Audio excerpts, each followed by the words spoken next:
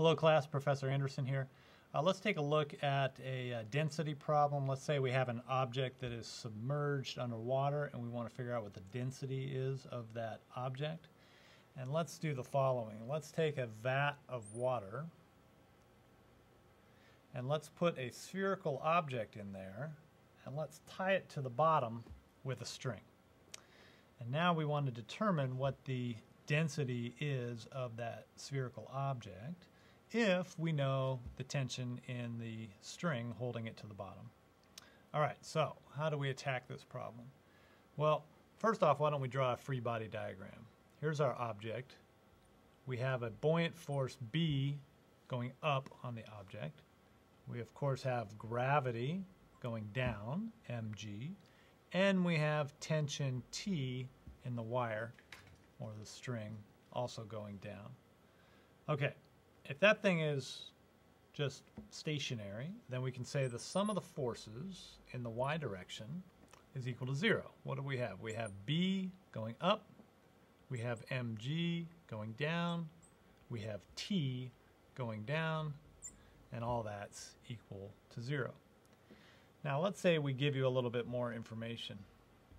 Let's say you can measure the tension in that string, and you measure it to be 1/3 the weight of the object, 1/3 mg. Let's plug this in now and see what we have. We have B minus mg minus 1/3 mg equals 0. And I can lump those two terms together and I get 4/3, and it's got a negative in front of it, so I can add it to the other side. And I get B is equal to 4/3 mg. But we also know that the buoyant force is the weight of the displaced fluid. So this thing is a sphere, it displaced water, and so the buoyant force we can write as the density of water times the volume of that sphere. That gets us a mass, and then we have to multiply by gravity. Now on the right side, we have m. M is the mass of the sphere. So if we know the density of that thing, we can multiply by the volume, and that gets us the mass of the sphere. And then again, we have G hanging out. And now look what happens. A bunch of stuff cancels out, right? V sphere is on both sides. That cancels out. G is on both sides.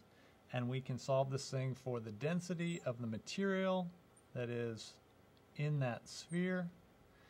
And we got a 4/3 over here, so if we multiply across by 3/4, we get 3/4 the density of water. Okay? That's good. It's less than the density of water. The thing is trying to float, but we're holding it down with the string.